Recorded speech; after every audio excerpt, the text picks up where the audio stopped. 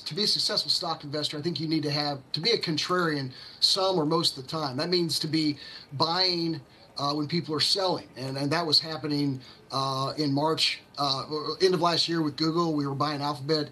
It was happening in April with Apple. We were picking some up.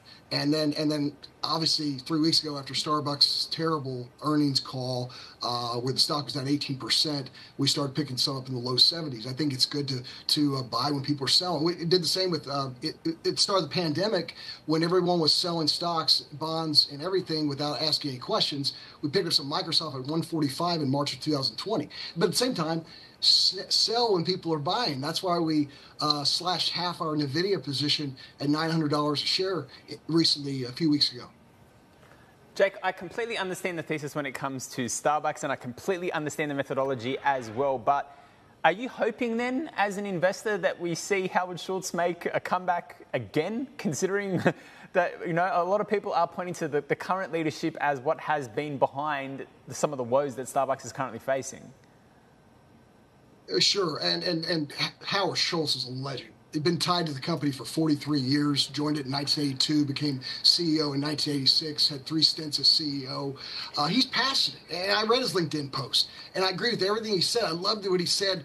The stores require a maniacal focus on the customer experience. He's passionate about the customers like he's passionate about his employees and the baristas, and he wants that experience to be great again. And right now, with the mobile ordering app and drive-through, they are working their tails off. They're not able to be friendly to their longtime customers. They're not able to say, hey, how are you doing? How's your day? They're like robots right now. But no, Laxman, I'm a big fan of the new CEO.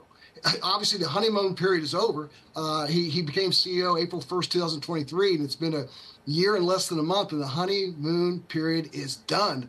But he's the first outsider they ever brought in. The other 3 CEOs that tried to replace Howard Schultz were all insiders, including So he came from Reckitt, and then he had a long career at Pepsi, where he was head of global operations, including all the digital. All the digital opportunities within Pepsi, and also was CEO of Pepsi Latin America and CFO of Pepsi USA Foods. I'm a big fan. I think he can make the decisions to turn this company around. That's why we're buying the stock. Look, it's about innovation. Schultz mentioned innovation, higher margins on the specialty drinks. Some of the drinks they brought out recently have frankly fallen on their face. Lattes around pistachios, olive oil, lavender, and oat milk. It just hasn't generated the type of excitement that maybe these specialty drinks at Dutch Bros or Dunkin' or McDonald's are.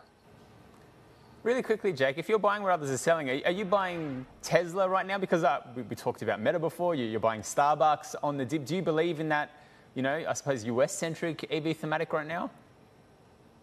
Definitely US-centric. I mean, we definitely own European stocks, Asian stocks alike. But no, not Tesla.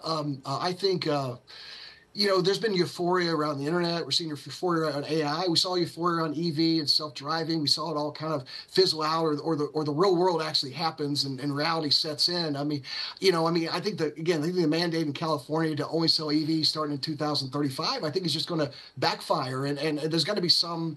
There's got to be some balance. I mean, I think Tesla is frankly a flyer for SpaceX and the Boring Company, but it truly could be an AI play, and certainly is a self-driving play, and not just an EV play.